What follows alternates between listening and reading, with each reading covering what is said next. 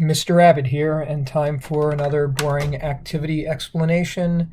This one is honestly based on the Igneous Rock Identification Chart from page 6 of the Earth Science Reference Tables, but it goes into a little bit more detail in terms of which minerals and the actual density of each mineral. So I like to show you the lab sheets. Your first lab sheet looks like this. It's got the igneous rock chart, except down on the bottom, instead of having the symbols for each minerals, it's numbered each mineral from 1 through 7. So those 7 minerals actually are found in a lot of the rocks on the igneous rock chart. At the bottom of the first page, you'll see it gives you the exact density of each of the minerals.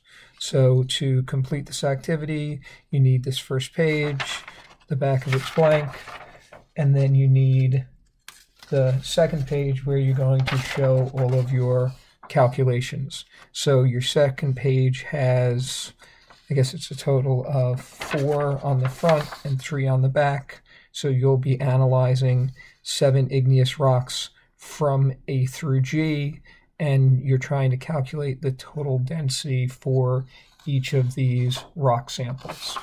So I'd like to just look at the original igneous rock first, igneous rock chart, give you a couple of terms that we will use in this discussion, and then we'll get into actually measuring and calculating each percentage. Now, when you're looking at the chart, the rocks are found at the top, but this chart on the bottom is really what we're going to be focusing on. This is showing you the different minerals that are found in the rocks on this chart. Now, all of these are silicate minerals. So every single mineral on this chart is a silicate, which means if you looked at the formula, they would have silicon and oxygen in the formula. Okay. When you look at your lab, the way they're going to number these is number 1 is potassium feldspar, number 2 is quartz, number 3 is going to be plagioclase, number 4 is pyroxene, number 5 represents biotite, 6 is olivine, and 7 is amphibole. Now, one key concept with this is even though these minerals are silicates, they definitely have different compositions and different densities. Okay, terms that you should know are felsic versus mafic. Now, most geologists consider this first column from here to here to represent felsic rocks. When you look at the word mafic, the minerals become more mafic as you move over, but frequently this is the column, the one with gabbro, basalt, and diabase, which would be considered mafic igneous rocks. The one in the middle, these have an intermediate composition, and this last column that only has 2 rocks in it, dunite and peridotite, these are ultramafic igneous rocks. Now, when we look at this lab, what you're attempting to do is, we know that different samples of the same rock can have different percentages of each mineral. So we're going to look at 2 felsic, 2 intermediate, 2 mafic, and 1 ultramafic rock. So we're going to look at 7 samples, and when we look at those 7 samples, what you have to do is you have to estimate the percentage of each mineral and calculate the density for each rock. Now, when we actually do this, you're going to see it's sort of like making a profile on topographic map. You're going to mark off each segment and then slide it to the side to sort of figure out what each percentage is on the scale. So I'd like to actually start working with the lab. All right, here's our lab. Maybe I can zoom out a little bit on this, give you a little bit wider view of this. All right, but the lines that we're looking at are the lines A through G on the bottom.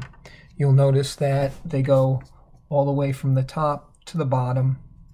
Okay, the directions that I added for each igneous rock sample or for each line record the percentage of each mineral as both a percent and the decimal on the data table, and then calculate the total density for rock samples A through G. For this to be meaningful, we really need to round them to the nearest 0.01. So you're rounding it to 1/100th of a gram per cubic centimeter. Now, when I do this, I actually find this much easier to turn sideways. Unfortunately, if I do that, you'll see I'm not going to be able to see the numbers that clearly. This is our data table, and I'm actually going to turn this sideways, and just like I'm doing a profile, I'm going to mark off each segment for each mineral, but I think it would be really helpful if we just number these minerals. So this section represents mineral 7, which was amphibole. This is mineral 5. This is mineral 3. This is mineral 2, and this is mineral 1. So I take my scrap paper, or in this case, the edge of my data table, and what I'm going to do is I'm going to line it up with line A, and right along line A, I'm going to mark off each segment. So that's mineral 7, that's 5, that's 3, that's 2, and then that's 1. For sample A, and I'll label this A, it seems like the vast majority of it is mineral 1, and mineral 1 is potassium feldspar. Once I've marked off each section, I'm going to slide it up, and we're going to estimate the percentages. So this is a little bit less than 5%, so this one I'm going to do 4%. When you do these calculations, they should add up to exactly 100%, but if they don't, you can go back and modify them and adjust them a little bit.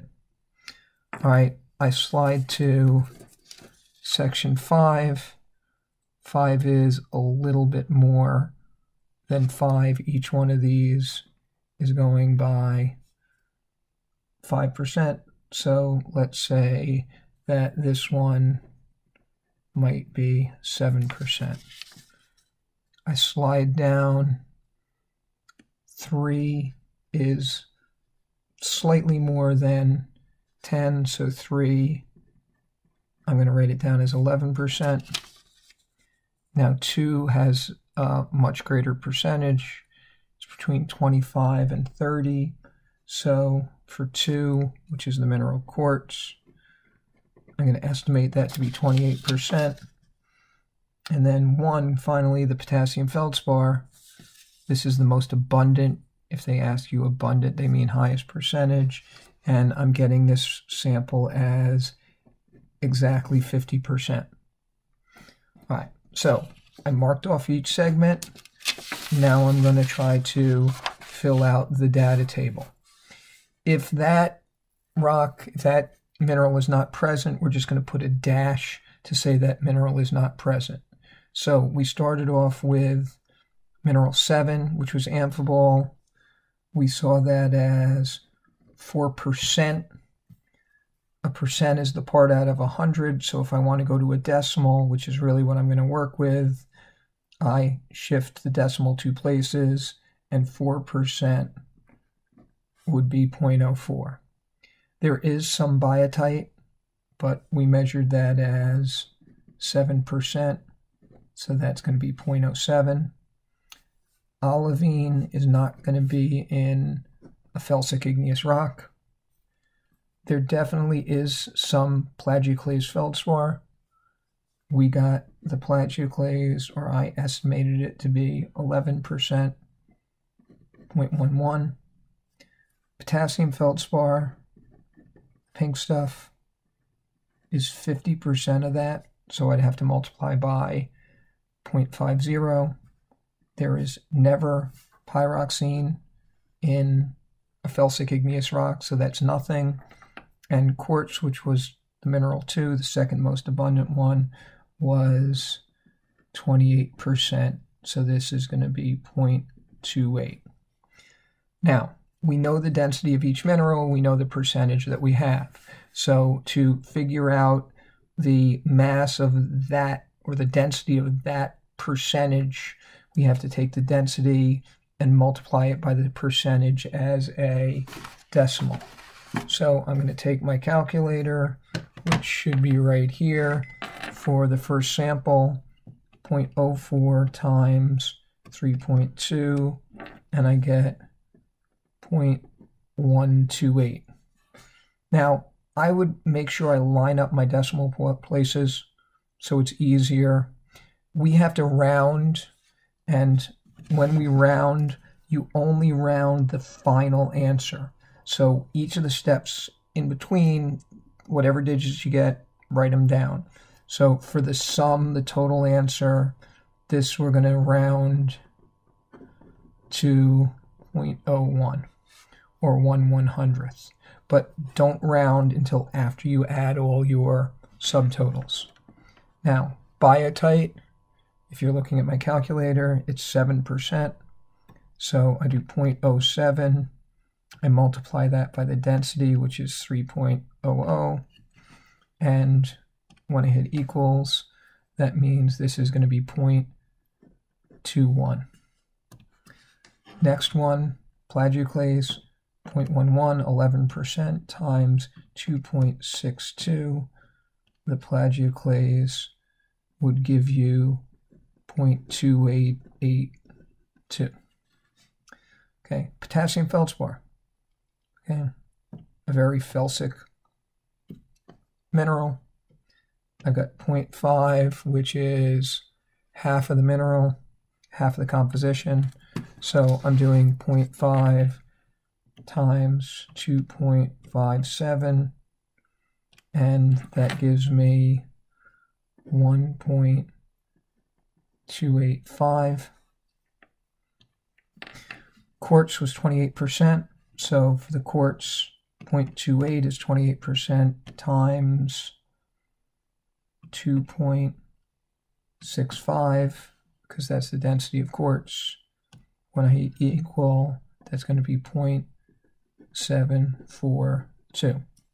So at this point, all I have to do is add all of these up, and then we're going to round it to the 10th, and that would tell me approximately the density for, say, granite with a composition of A.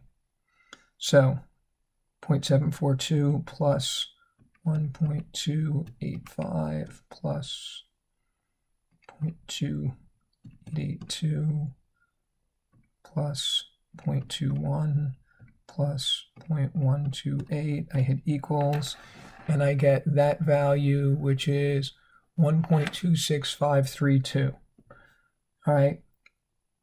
100th is the second decimal. This is a 3, so I can't round up.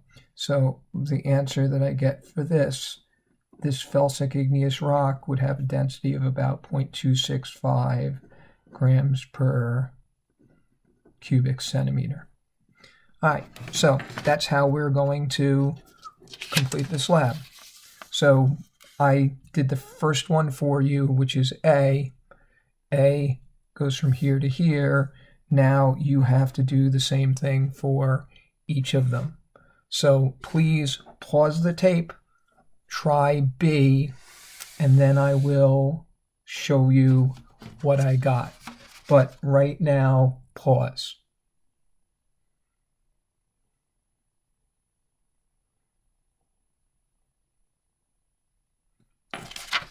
Great.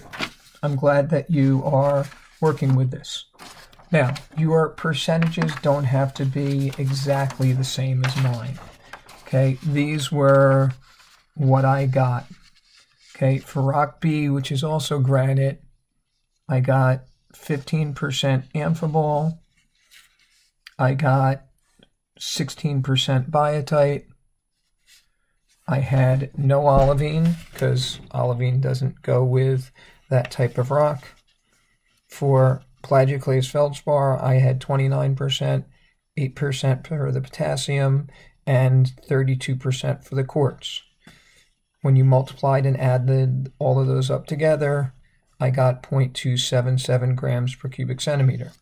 Now, yours don't have to be exactly the same.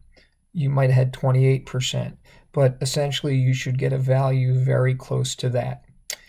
All right, good luck. I hope you can finish the lab. Take care.